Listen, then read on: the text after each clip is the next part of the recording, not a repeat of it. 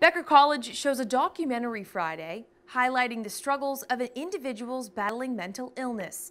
Lift the Mask followed 6 people for several months, including a family with central Massachusetts ties. Our Cam Jandrow joins us now live with the details. Cam?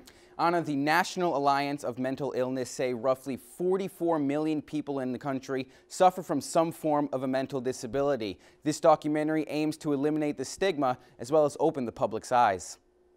Liz Charpentier watches Lift the Mask. The documentary features her 23-year-old son, Dennis, who suffers from mental illness.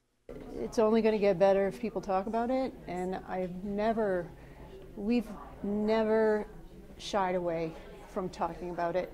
The production follows the real-life stories of 6 people with behavioral and mental issues. Charpentier's son suffered his first psychotic episode at just 9 years old. The former Upton resident says the stigma around the illness makes it challenging for families. I think there is a built-in institutional bias against treating people with brain illnesses the same way they would treat illnesses of the other organs. So that's been the biggest struggle. The documentary was created by the Quell Foundation. The organization focuses on reducing suicides, overdoses, and incarcerations of the mentally ill. Founder and CEO Kevin Lynch is featured in the documentary with his son Nick, and he hopes his story helps remove the stigma around mental health. But when they walk out tonight, they're going to reflect on their own life. They're going to reflect on how they view and treat and perceive people with a mental health illness. Becker College is one of only 3 colleges nationwide to have a screening of Lift the Mask.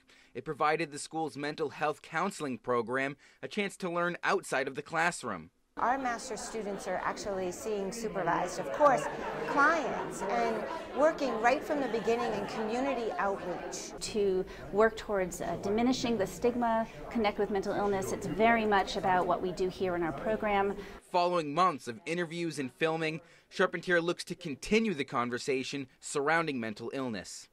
People need to learn that brain illnesses are no different than illnesses of the kidney or the spine or the heart.